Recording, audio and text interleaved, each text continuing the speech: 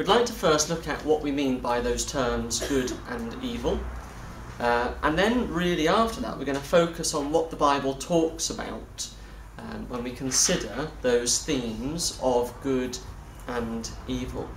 And hopefully by examining those themes within the Bible, we will see then if it has an impact on us, or if we need to do something about good and evil within our own lives. So hopefully there's something that we can all think about and take away perhaps from the talk this evening. When we look in the dictionary, for me it was a straight search on Google, but it was linked to the Oxford Dictionary, I looked for good, and there were a number of different definitions, but it can really be categorised into two areas. It's an adjective or it's a noun. So for example, it could be to be desired or approved of. For example, the play has good reviews, an adjective. It could have the required qualities of a high standard, so again, a good restaurant.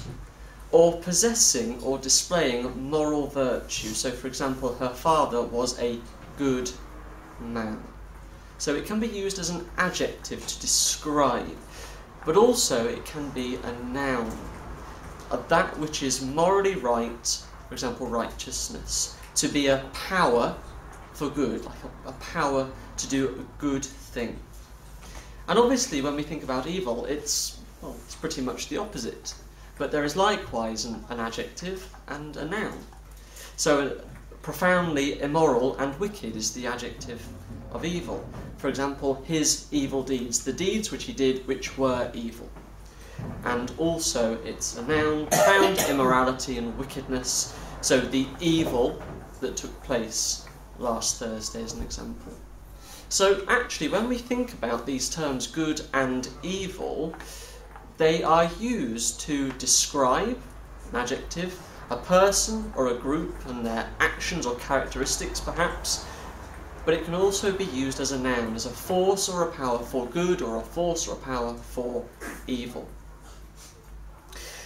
And when I was beginning to put together some of these thoughts for this talk this evening, I asked myself the question, what do I think of when considering good and evil? Clearly they are contrasts, they are opposed to each other. On the simplest level, perhaps we may think of one being as right and the other being wrong. We may think of it in terms of actions, the things we do. So to do good, to help others perhaps, to give to charity. Or it might be to do evil, things that may be wicked, for example, breaking the law. We might think of it in terms of a character, when someone is good, maybe in terms of personality. We might think of specific groups, or even perhaps specific countries that we may think of as good or evil. In fact, we're all fairly familiar with concepts, or the concept of good and evil. We're often brought up with them in books, myths and legends, television, in film. We have heroes and villains which represent good and evil in stories. And to some degree we see this presented to us within the mainstream media. There's an ideal position, a good position, and there might be a not so ideal position, an evil position. Just let me give you an example of what I'm talking about here.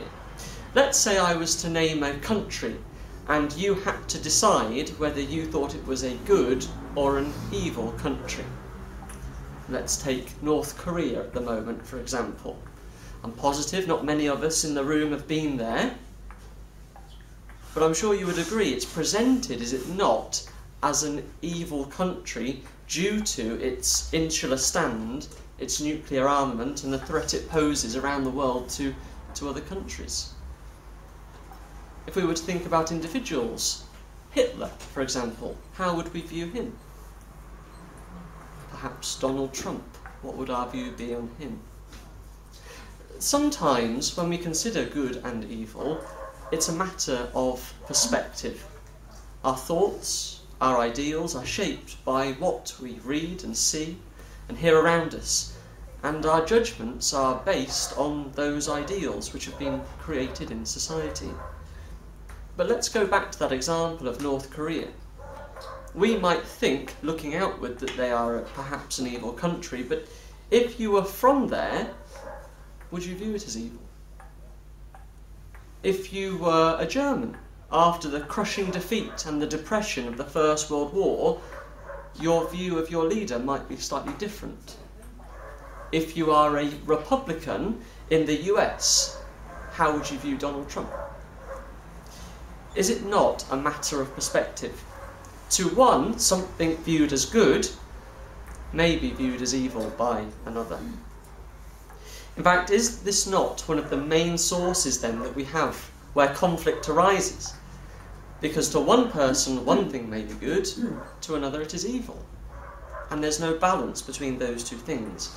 And so when we consider how good and evil can be viewed differently by others, what I would like us to focus on this evening, as our title suggests, is to consider what God thinks as good and evil, as revealed in his word, the Bible. So we will turn to God's message, the Bible. He has revealed his divine message within the pages. It is the only source of knowledge concerning God and his purpose. And the Bible is also very clear that there are certain things which are described as good and others as evil. And like the definitions we sort of read at the start, we will see that both adjective and noun for good and evil are used throughout the scriptures.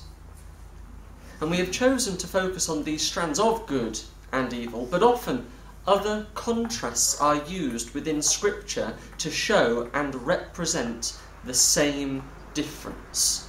So good and evil is encapsulated in other concepts too. Let me give you a couple of examples to prove what I'm talking about. In Job chapter 13 and verse 26, we see the words, it says, "When I looked for good, then evil came unto me. And when I waited for light, there came darkness."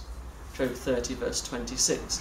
You see how light and darkness there is equated with good and evil. Another verse in Isaiah chapter 5. "Woe to those who call evil good and good evil, who substitute darkness for light and light for darkness, who substitute bitter for sweet and sweet for bitter." So again, contrasts used to share in this concept of good and evil. Darkness, light, bitter and sweet. Let's take a look now, if we would, at the first use of good within the scriptures then. It's in the first book, in the first chapter of Genesis, and at verse 4.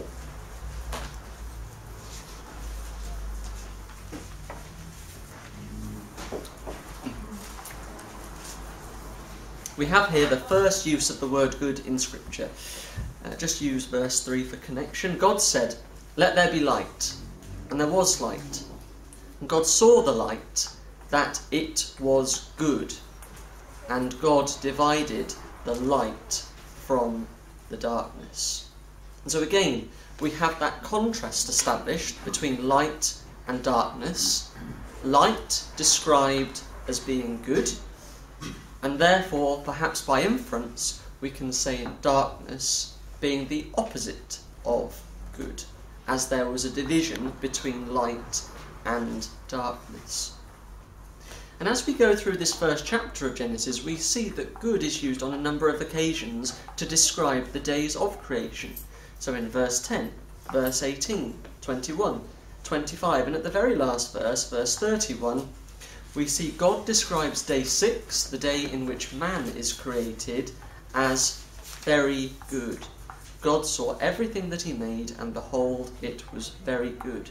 And so we see from the outset, God viewed things as good or very good. Where then do we see the first use of evil in Scripture? Well, we only need to turn over one page to Genesis in chapter 2, and it's in verse 8 or 9. "The Lord God planted a garden eastward in Eden, and there he put the man whom he had formed. Out of the ground made the Lord God to grow every tree that is pleasant to the sight and good for food. The tree of life also in the midst of the garden, and the tree of knowledge of good and evil. And there it is, the first use of the word evil used in connection with good. We have the tree here described as the tree of the knowledge of good and evil. Some of us may be familiar with the account here in Genesis, but it does as well just to remind us of what takes place. So in verse 16 and 17, we see the Lord God commanded the man, saying, "Of every tree of the garden thou mayest freely eat, but of the tree of the knowledge of good and evil thou shalt not eat of it." They were forbidden to partake of the fruit of this tree. And then as we go into chapter 3, we know that the woman is first deceived by the serpent, and then Adam, her husband, also partakes of the food. So verse 3 of chapter 3. She relays that message of God, "But of the fruit of the tree which is in the midst of the garden, God hath said, Ye shall not eat of it, neither shall ye touch it, lest ye die. The serpent said unto the woman, Ye shall not surely die. For God doth know that in the day ye eat thereof, then your eyes shall be opened, and ye shall be as gods, knowing good and evil. And when the woman saw that the tree was good for food, and that it was pleasant to the eyes, and a tree to be desired to make one wise, she took of the fruit thereof, and did eat, and gave also to her husband." And so this is what's typically described as the fall in Eden. Adam and Eve partook, they disobeyed God's command, and ate of that tree of the knowledge of good and evil. What were the consequences of their actions? Well, finally, just come to the end of the chapter. First of all, in verse 19, we see it says, "In the sweat of thy face shalt thou eat bread, till thou return unto the ground. For out of it wast thou taken, for dust thou art, and to dust shalt thou return." There was a sentence of death passed upon all men and women afterwards. But also, verse 22, we see it says, "The Lord God said, Behold, the man is become as one of us, to know good and evil. And now, lest he put forth his hand and take also of the tree of life and eat, and live forever. Therefore the Lord God sent him forth from the Garden of Eden." And this was the consequence. Man is become as one of us, to know good and evil. This was part of the fall, of the curse in the Garden of Eden. There was a knowledge now of what was good and evil. And this was obtained by every man and woman after this incident because of the disobedience here in the Garden of Eden. And so as a result, as we've just alluded to, each human ever since is born with this tendency towards evil, with that knowledge of evil. It's a term that we might see in Scripture which is used for sin. And there's a reference in Romans in chapter 5 which describes a little about this incident. It says, "Wherefore, as by one man," in reference to Adam, "sin entered into the world, and death by sin, so death passed upon all men, for that all have sinned." Romans 5 and verse 12. This knowledge of good and evil has passed on to all men, and has caused each man and woman to sin, which has led to death. It is this evil which separates man from God. Now that would seem very bleak, wouldn't it, as an outset there? But the Bible is filled with examples of those who, yes, have sinned and at some point followed evil, but chose to pursue good, to follow God, and to obey his commandments. And in fact, this choice, this decision that individuals have to either follow good or follow evil, is throughout the Scriptures, both in the Old Testament and the New. I'd like to share with you a couple of examples. Turn with me to Deuteronomy and chapter 30.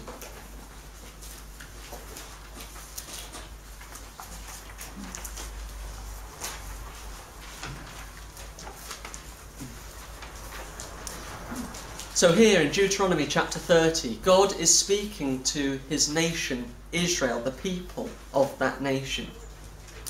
Bit of context, verse 5 says, "The Lord thy God will bring thee into the land which thy fathers possessed, and thou shalt possess it." So it's talking about Israel going into their land. And then we pick up the verse at verse 15. It says, "See, I have set before thee this day life and good, and death and evil. In that day I command thee this day to love the Lord thy God, to walk in his ways, and to keep his commandments, his statutes, and his judgment, that thou mayest live and multiply." We could say that's good. "And the Lord thy God shall bless thee in the land whither thou goest to possess it. But if thine heart turn away, so that thou wilt not hear, but shalt be drawn away and worship other gods and serve them, I denounce unto you this day that ye shall surely perish, and that ye shall not prolong your days upon the land whither thou passest over Jordan to possess it." And that's the contrast. Life and good, evil and death. This was given to the children of Israel as they were to enter into the land. To love the Lord, to walk in his ways and to keep his commandments, or to turn away and to worship other gods. That was the choice that they were given. What about in the New Testament? Well, the Lord Jesus offers a similar choice, but does so by picking up on the other contrast that we've highlighted of light and darkness. Come with me to John and chapter 3.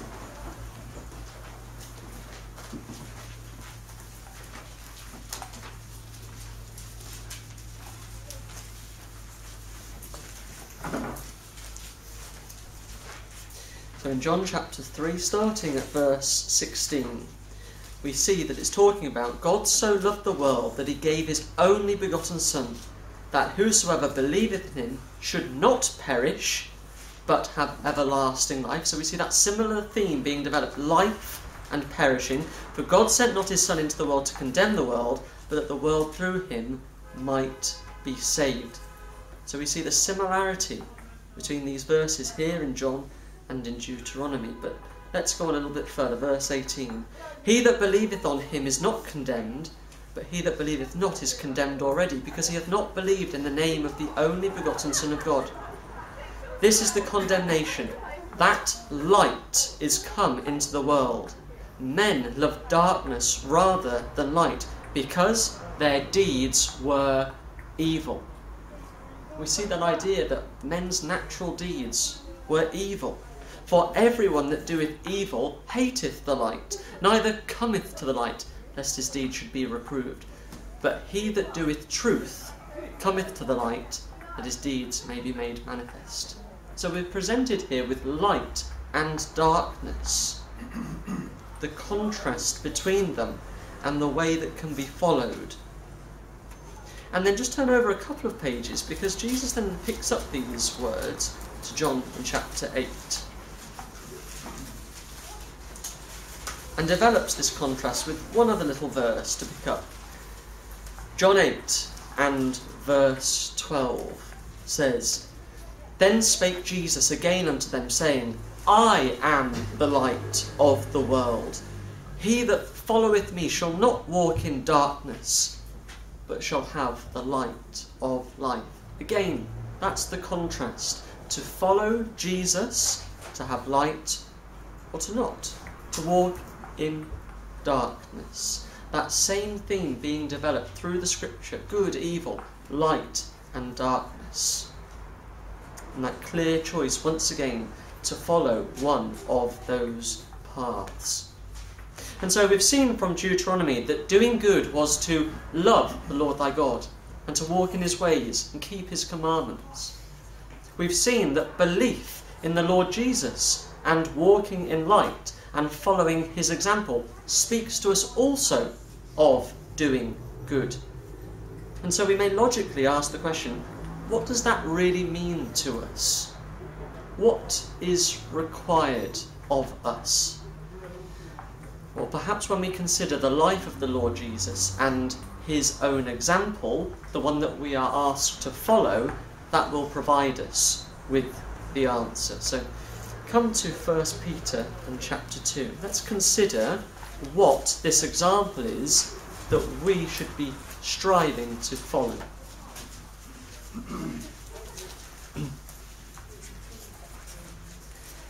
So 1 Peter chapter 2, reading from verse 21. For even hereunto were ye called, because Christ also suffered for us, leaving us an example that ye should follow his steps. What did he do? What was his example? Who did no sin, neither was guile found in his mouth. When he was reviled, he reviled not again. When he suffered, he threatened not, but committed himself to him that judgeth righteously, who his own self bare our sins in his own body on the tree, talking of his crucifixion. It says that in his death and resurrection we too should live unto righteousness. To do good is following his example. His example was doing no sin, but also he committed himself to him that judgeth righteously. Another version says, but committed himself to God who judges justly. And this was the life of the Lord Jesus. This was the example that we are expected to follow, the pattern that he has left, that we should follow his steps. What else does it involve then to be doing good? Come to Matthew in chapter 22. These now are Jesus' own words.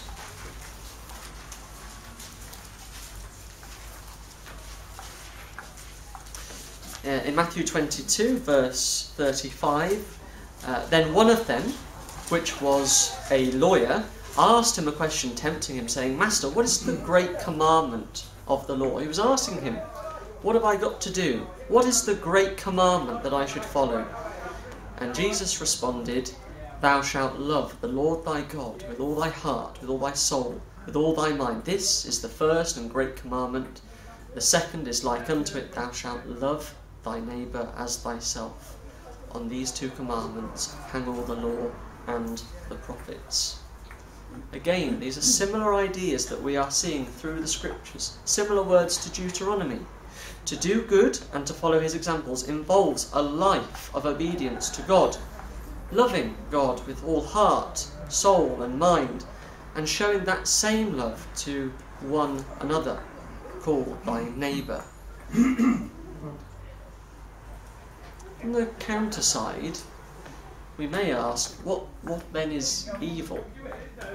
Well, the answer may be obvious. It's anything that is not good. It's the opposite. It may help us to explain our little issue from earlier on perspective of good and evil. To one, something may be viewed as evil, to another less so. In fact, as humans, we tend to see and view evil in varying degrees. So again, I'll give you another example. Consider different crimes.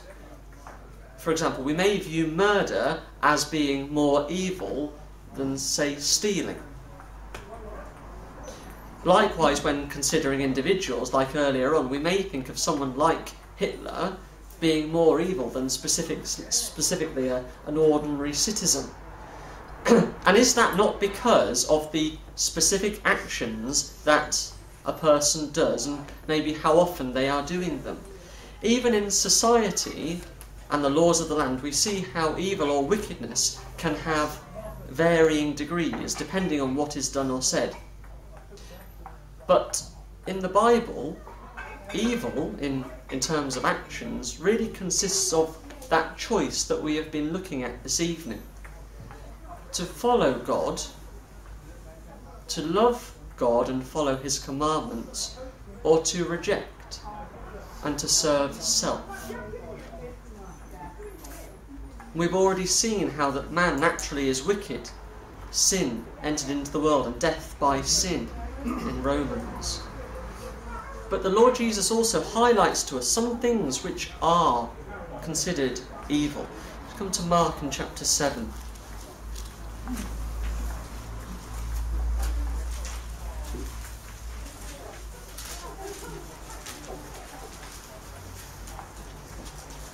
So in Mark in chapter 7, verse 20, what does Jesus describe as evil then? And he said, that which cometh out of the man, that defileth the man. For from within, out of the heart of men, proceed evil thoughts, adulteries, fornications, murders, thefts, covetousness, wickedness, deceit, lasciviousness, an evil eye, blasphemy, pride, foolishness. All these evil things come from within and defile the man. They are from within. This is what naturally comes out of man. Not all of them, but these are examples of the evil things that can come from within man. These are the evil things.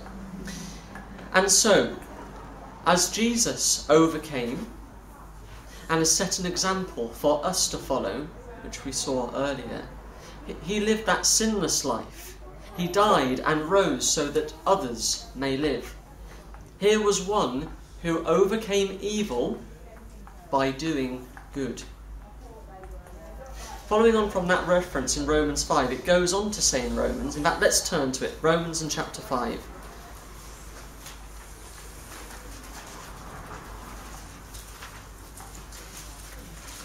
This was our reading from earlier on.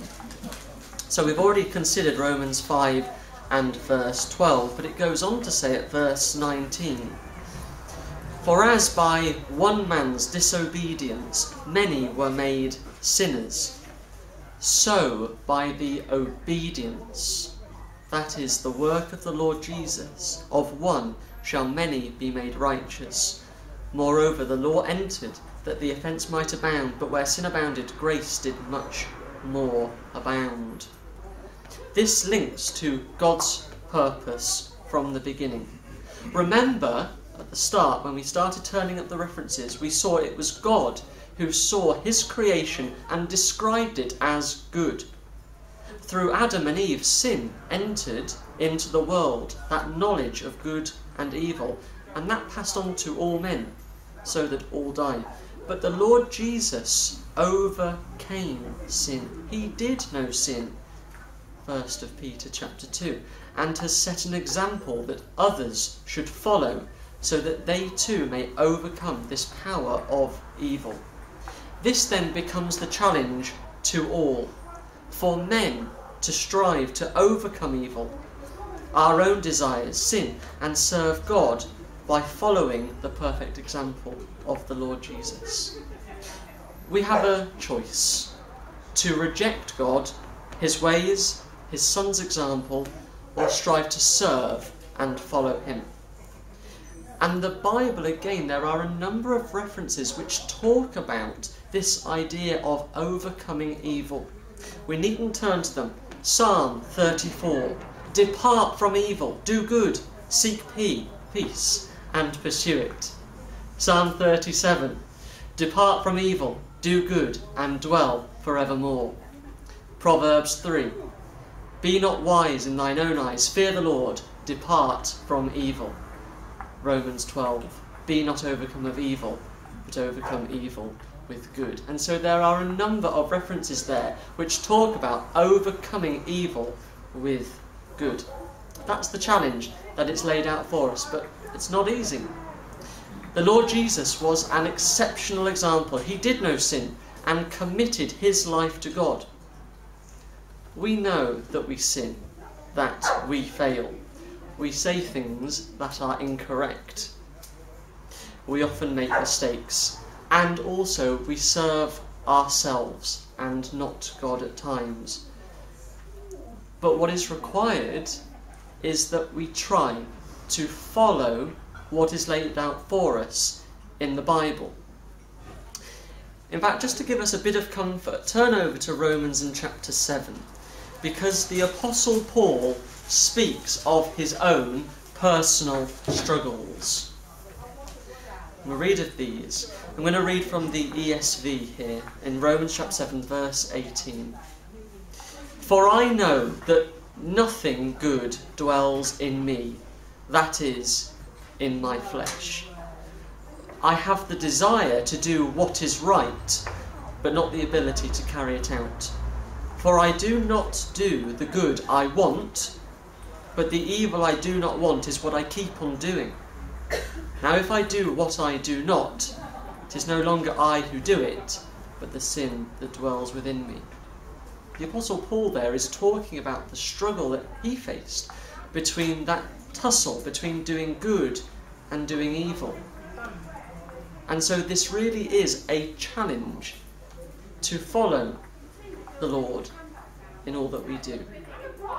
It's a challenge that we must strive to do in our own lives. And so hopefully we have seen what good and evil is and how it is presented within the Bible. Of course, it's only a snapshot. We could only turn up a few references to look at this subject. From God's perspective, it's fairly clear, but as we as men can sometimes skew this view of what good and evil is. We have seen there is a challenge and a choice given to each individual to follow the path of good and the example of the Lord Jesus, or to serve self and follow that path of evil.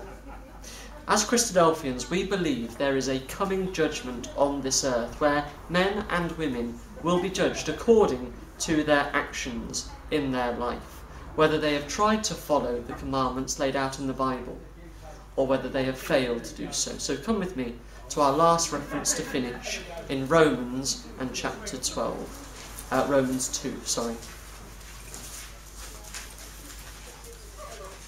Romans chapter 2, commencing at verse 6. Who will render to every man according to his deeds, to them who by patient continuance in well-doing seek for glory and honour, immortality, eternal life. But unto them that are contentious and do not obey the truth, but obey unrighteousness, indignation and wrath, tribulation and anguish upon every soul of man that doeth evil, Jew first, and also of the Gentile, but glory, honour and peace to every man that worketh good, to the Jew first, and also to the Gentile.